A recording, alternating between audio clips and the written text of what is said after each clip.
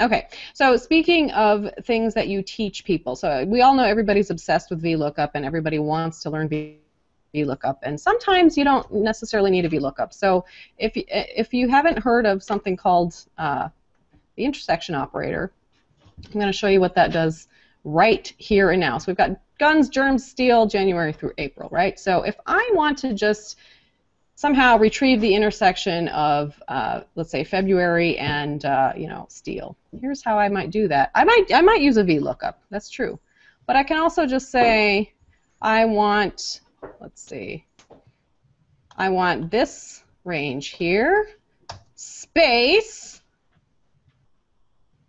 and this range here. What's the intersection of C3, C5, and B4, E4? Why, that would be 24. So the empty space is actually an intersection operator. Now, of course, this particular formula syntax, you're looking at it and you're like, well, who the hell's ever going to write a formula like that? It's not very, doesn't really tell us much, right? So the way that I like to use these implicit intersections is to use named ranges. And I suppose if I had this set up as a table, it might work better, but I'm just going to show you the old school way for now. So let's say we have some stats here for our various superheroes that we're keeping track of, and we want to use this implicit intersection technique. The first thing I'm going to do is create some named ranges. So an easy way to do that is select all of your table here, including this little this A2 here, up here in the upper left corner, and in my formulas tab I have this little defined names group, create from selection, and as soon as I hit create from selection, notice Excel is smart enough to go, oh, she's looking for the top row, why yes indeed I am, and the left column, well yes indeed I am. So I say okay, and now I've got all these named ranges, right? There's my babies rescued, there's my Hulk range, there's my laundry loads completed, and so on.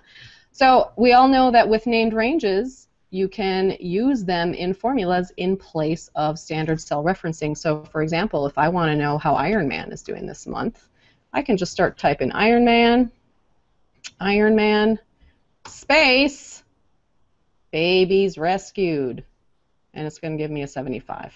No way, that's awesome. Wow. So check that out. I mean, it's just so cool. Now, and most people would look at this table and go, I need a VLOOKUP for that. Well, yeah, you could do a VLOOKUP. Yes, you could do a VLOOKUP on Iron Man, and, you know, then babies rescued would be column 2. But guess what happens when you do an insert? Oh, God, that's not column 2 anymore. That's the other thing everybody does with VLOOKUP. They always use the hard-coded column reference, which, you know, so if you have, so my point is there's a whole world outside of VLOOKUP. Okay. I love this technique. So here's my question for you is, yes. Can you use that to reference other cells? So if you had A15 and A16 with the range names. Yeah.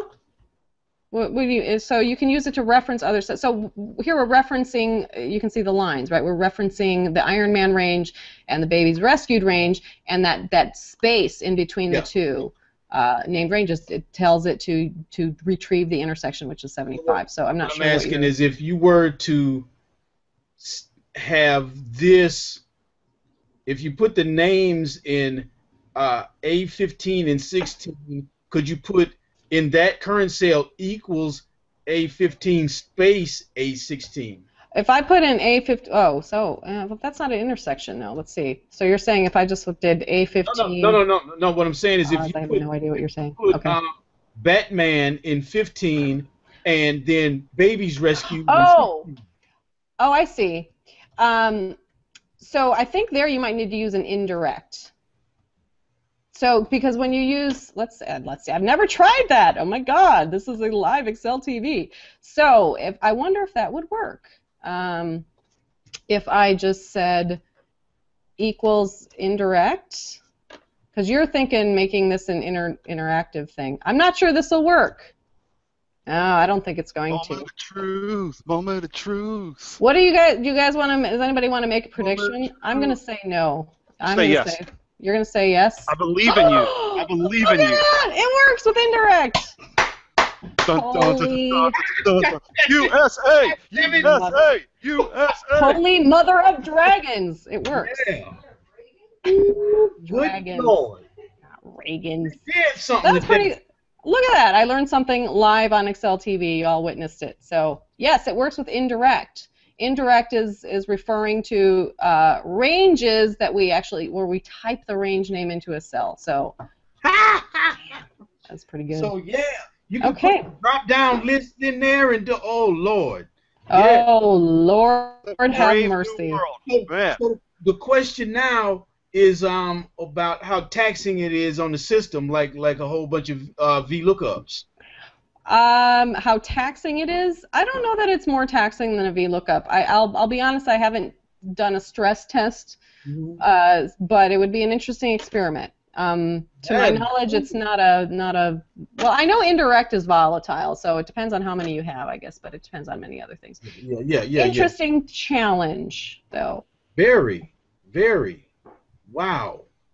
That's all I got. I'm out of Excel. No, that's. Man, we all. All right, let's see. Turn the lights off and go home now. How many srirachis is that there, Oz? Oh. Moment of truth. Got to. Whoa. Oh, man. Whoa. Popped out. Got to, because I'm going to be using that thing. Nice. Thank you. I'm going to be using that.